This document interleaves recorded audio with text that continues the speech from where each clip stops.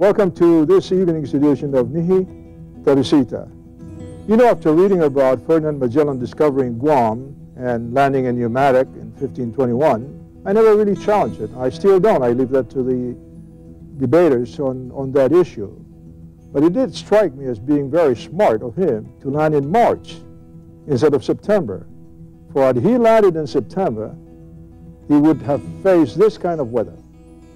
In recent years, we have heard some skepticism as to whether Magellan actually landed at Pneumatic or elsewhere, or for that matter, elsewhere in the Marianas. We defer that to others.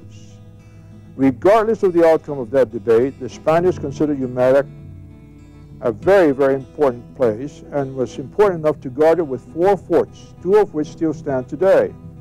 Fort Soledad on the south, which is still in remarkably good shape, and Fort Santo Angel on the north, shown here, battered by the sea as it has been for over a century. 2 other forts are in ruins. Galleons sailing between Mexico and Manila often refurbished their food and water supplies in the Spanish port of Pneumatic. The town became prosperous and there was much activity between Pneumatic and Agana. As in the case of Spanish settlements around the globe, during that time, the main road was named El Camino Real, the King's Highway.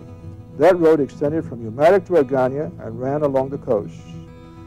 The old road has long disappeared, but 4 bridges remain from the Spanish days on Guam that markedly changed our bloodlines, our culture, and our island.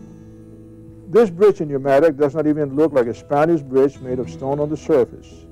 Decades ago, this road was built over it, and motorists drive over this road by the hundreds daily without realizing they're actually driving over a Spanish bridge built in the last century.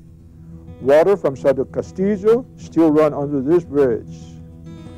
These captivating scenes of Seti Bay and Sela Bay are familiar to everyone on Guam and tempts the viewer to visit them.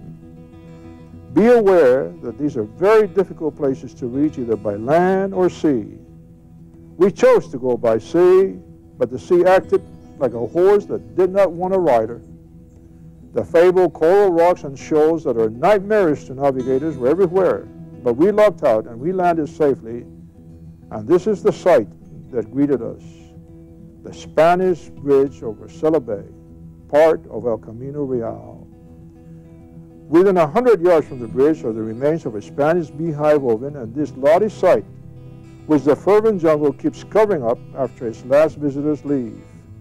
The lush growth around it momentarily catapulted me back when such natural settings were not constantly threatened by thoughtlessness and neglect. Continuing our journey north, the Spanish bridge over the Talifa in Agate, which has become a favorite tourist, and understandably so. The journey north to Agana ended on this bridge, which we call Tolay Acho, Stone Bridge, when I was a child, even though its real name is actually San Antonio Bridge. Structurally, the bridge remains an imposing and impressive sight due to the care given it by our Territorial Parks Department. Happily, the bridge has a lovely Sirena who moved in there a few years ago. Sadly, like the beautiful city of Agana, it has stepped aside from being in the mainstream to serving as a depository of stagnant water, a bridge over a river that no longer flows. Kalanapin iti didis yung istorya lo importante na ifamagun utungo istorya ng Guam durante tiempo ni Espanyol. Si Jesus Masi, esta yung susimana, si Ben Blaz.